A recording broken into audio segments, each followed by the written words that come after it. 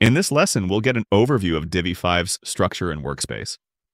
The goal is to help you understand how Divi fits into WordPress and give you a first look at the builder environment before we dive deeper into the details in later videos. Let's start with Divi as a WordPress theme. Divi isn't just a regular theme. It controls the look and feel of your website, adds its own advanced functionality, and integrates seamlessly with WordPress. Unlike a standard theme that's limited to design templates, Divi comes with its own builder and a complete set of tools for creating custom layouts and designs. Next, let's talk about the different option layers that Divi provides. There are three main areas you'll use. Theme options control global settings like your site default logo, performance features, and integrations. The theme builder manages global templates such as headers, footers, and post layouts.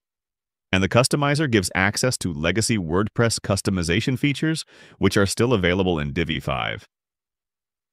We'll go into each of these areas in more depth later in the course, but for now it's important to know how they fit together.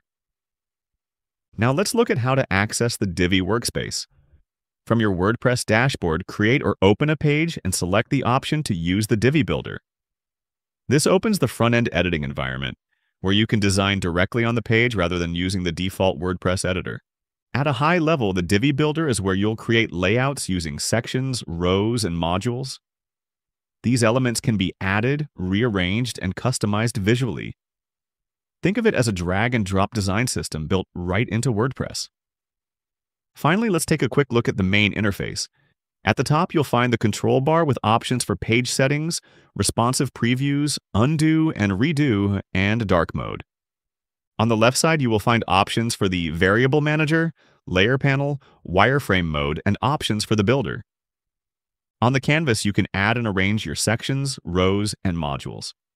And Divi also includes context menus and quick actions that make editing more efficient. Again, we'll go into each of these features in detail in upcoming lessons. That wraps up our introduction to the Divi 5 structure and workspace.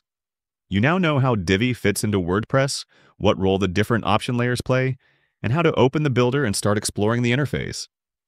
In the next lessons, we'll dive deeper into each of these areas to really see what's possible